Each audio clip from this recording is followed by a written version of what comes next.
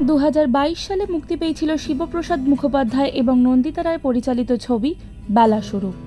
সৌমিত্র চট্টোপাধ্যায় ও সাথীলেখা সেনগুপ্ত জুটির শেষ ছবি দেখার জন্য ভিড় উপচে পড়েছিল কলকাতার একাধিক প্রেক্ষাগৃহে। এবার ইন্দোনেশিয়ার ভাষায় তৈরি হচ্ছে বেলাশুরু। জাকার্তার একটি অনুষ্ঠানে এক মঞ্চে দেখা মিলল ইন্দোনেশিয়ার পরিচালক চিত্রনাট্যকারের সঙ্গে শিবপ্রসাদ মুখোপাধ্যায় নন্দিতা রায়ের। ছবিটি পরিচালনা করবেন শরদ শরণ।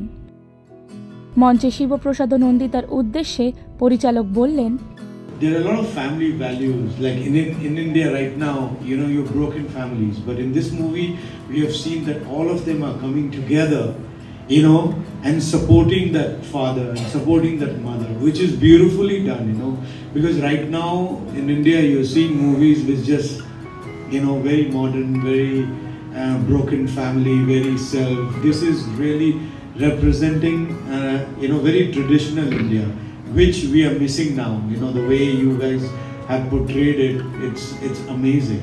চিত্রনাট্য লিখবেন তিশা। ইন্দোনেশিয়ার প্রথম সারির চিত্রনাট্যকার তিনি। তার কথায়, when I'm watching this, I'm not expecting that I will like watching a really human life journey. It's not only a movie, but it's like a beautiful reminder for us as a human. উপস্থিত অতিথিদের মধ্যে এক অভিনেত্রীর কথায়, especially in India, marriage is sacred, right? Sacred. Something like you open the gate of heaven, right? So it's your partner. So that's something that she remember. So I really, really adore and respect what you both made it. And I wish I can be part of that kind of story and movie.